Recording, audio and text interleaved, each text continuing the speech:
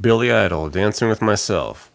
Also featuring Generation X, his previous band. This is a pretty cool song because it's got this really recognizable riff to it, and then it just gets into some straight up like punk strumming and a little interlude section that's pretty rad too. So started off here, it's just going to be key of E, okay, and we're going to do this this really high riff. In the intro, it happens 4 times, but then it kind of plays in through the first verse, and it switches up a little bit during that first verse, so we'll get to that too. But right off the bat, just getting the basics of it, you're going to want to be here at the 5th fret of the B, and the whole time we're going to be hitting that and an open E. Okay, so we're just getting that same note there, E note. Alright, we're just going to quickly hit that about 5 times. Okay.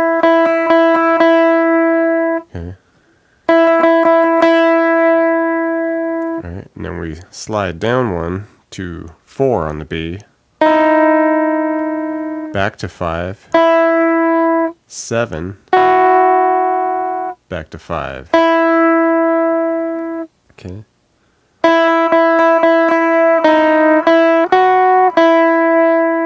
Alright, now you're hearing it. Alright, and like I said, we're just going to, on the intro, we're going to repeat that 4 times.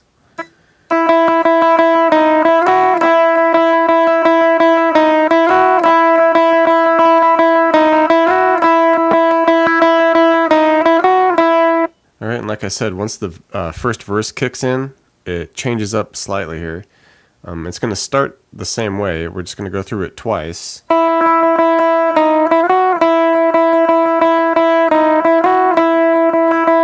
at this point, it just kind of does half of it and repeats like the first half of it. So it goes about 3 strums on the 5 here, and then it goes to 4, and then right back to 5. And does the same thing again. And then once more, but just a slightly quicker version of it. So just maybe 2 5s. Okay. So it would sound something like. Alright. And then it would just throw one more normal version at the end. Okay, so we'll put it all together slowly here.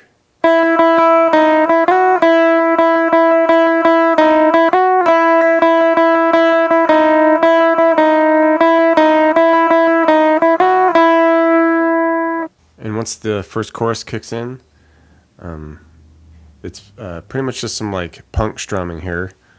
So we're just doing like 8th note downstroke strumming. Okay, and it's going to start with the E chord, and we're going to just do like a power chord here at the 7, A, 9, D, 9, G, and hit the open E with it too, just to make it even bigger. And just 2 measures worth of that. Okay. And then we move it to an A chord, just power chords, and 5th fret E, 7 and 7 on the A and D. 2 measures worth.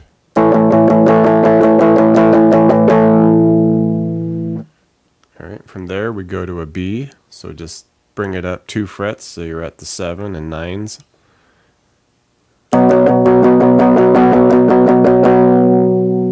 Okay, and then back to the A, so just down 2 frets to the 5 and 7s.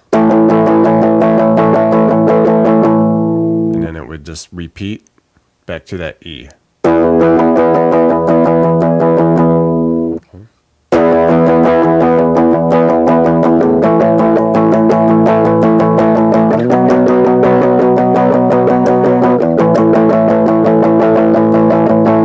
Okay, and by the time we get to the second chorus, we go through the whole progression once.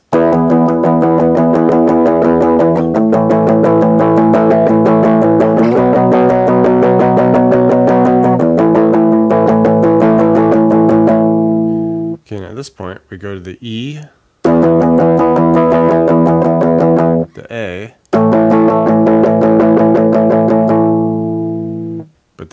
back to the E.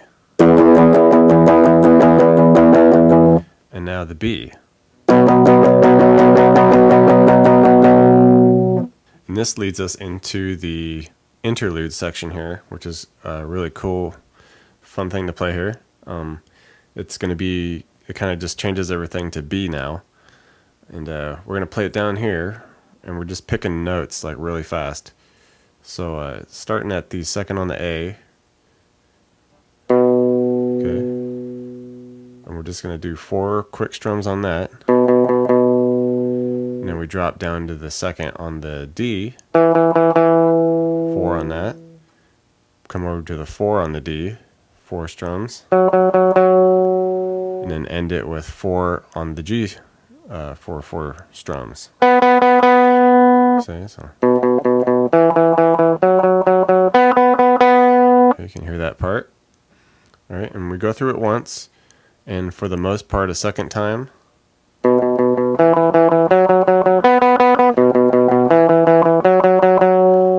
Okay, but once we get to that second time through, instead of hitting the just 4 fourth frets on the G string, okay, we're going to actually hit that 4 and a 4 on the B, and we're going to, while we strum it 4 times, slowly bend it and then release it. Okay.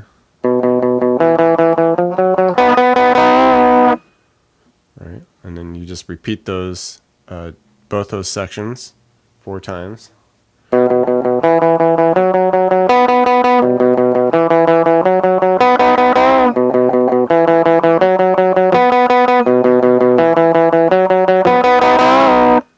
And the first half of the verse following that interlude, it plays just like the second chorus did. So we're just, you know, jamming away on it.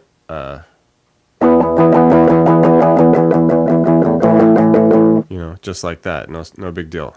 But the second half of that verse, it changes up a little bit, and we just kind of go more palm muted. Okay, so. All right.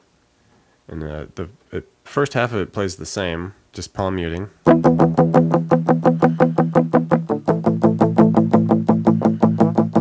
then once we get to this B, we just hit it once and we rest. And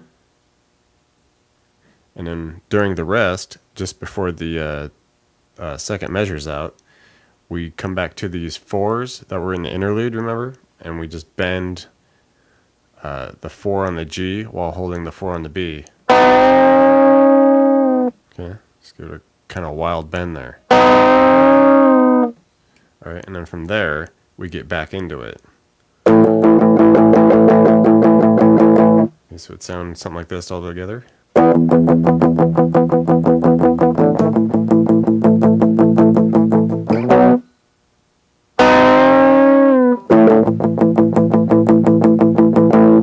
Alright, and the other alteration that happens is once we get to that last chorus, we play it all the way through one time.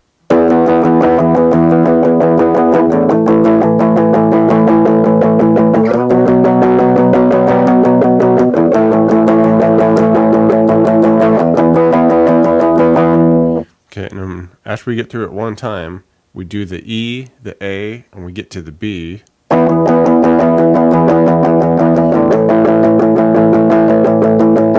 And once we get to the B, we just stay on that B for a good 4 measures.